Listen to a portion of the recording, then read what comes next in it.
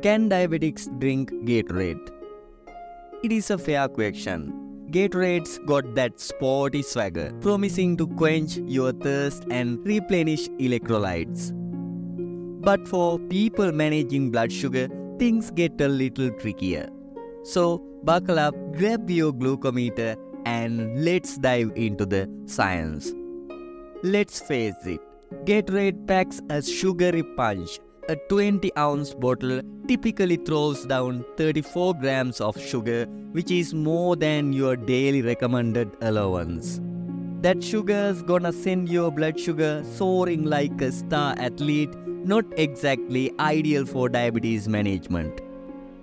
But here is the twist. Sugar isn't all created equal. That is where the glycemic index comes in. It ranks how quickly carbs rise your blood sugar. Regular Gatorade clocks in at a whopping 89 on the GI scale, that is higher than a candy bar. So, chugging Gatorade is like a pouring rocket fuel on your blood sugar levels.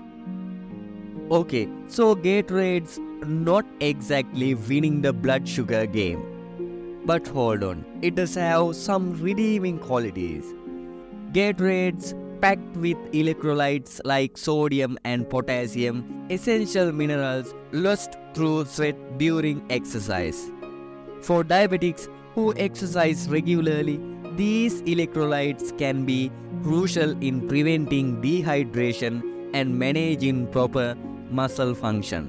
But remember, you can get electrolytes from other sources like unsweetened coconut water or even a sprinkle of salt on your food. So what is the verdict? Should diabetics ditch Gatorade altogether? Not necessarily.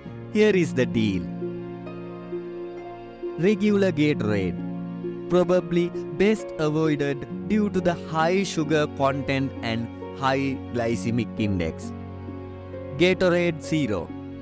This sugar-free version might seem like a win, but artificial sweeteners can still impact blood sugar in some people. Plus, they raise other health concerns. Gatorade G2. Lower in sugar and calories than the original, but still not ideal for frequent consumption.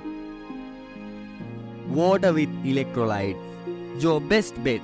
Add a pinch of salt to unsweetened flavored water or opt for electrolyte tablet for a sugar-free, customizable hydration solution. Remember, always check your blood sugar after trying any new drink and talk to your doctor or registered dietitian for personalized advice. So there you have it, the Gatorade and diabetes lowdown.